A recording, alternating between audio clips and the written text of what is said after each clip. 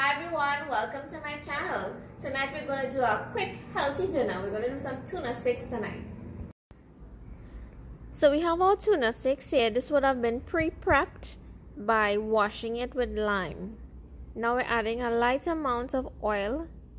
You can use any type of cooking oil, preferably something that doesn't have an overpowering flavor. Then we're going to add some salt. So here I'm actually using sea salt. So this is fine sea salt. Rub it on all sides of the tuna. Flip and continue working that sea salt on all sides. Then I'm adding black pepper.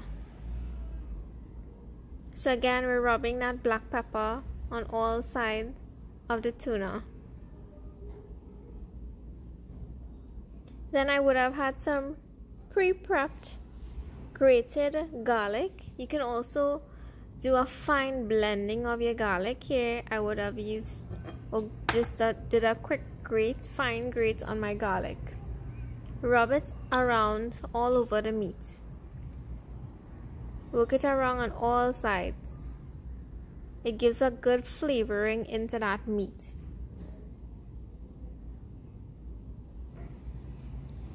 I generally use one hand for touching the meat and one hand for touching the packages and bottles.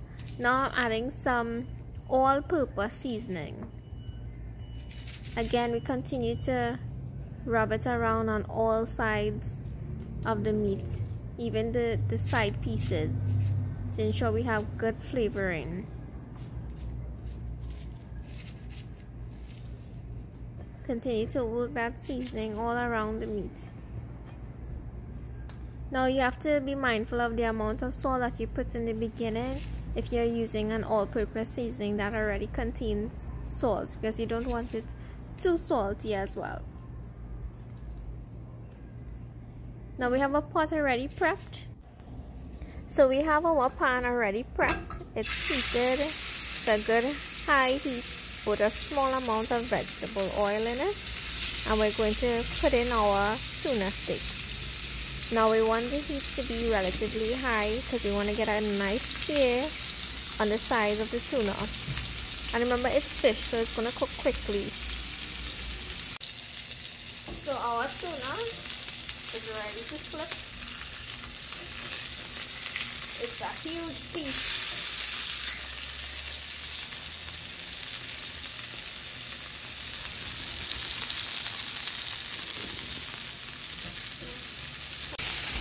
The tuna flipping to the other side. You get a nice color on top. You guys can't believe how delicious this smells. Now we're going to toss in some garlic and some butter.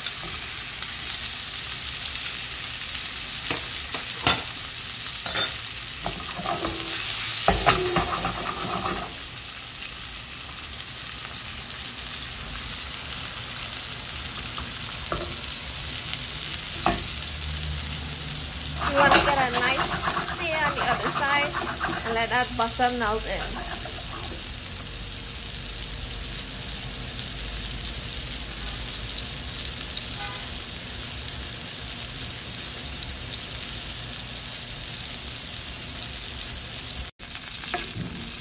Now you just use a spoon and spoon that butter sauce onto the tuna, and that keeps it moist. Now it only takes about 2 minutes on this side to get it well done, just the way that I like it. And the tuna steak is pretty much finished here. It's time for plating.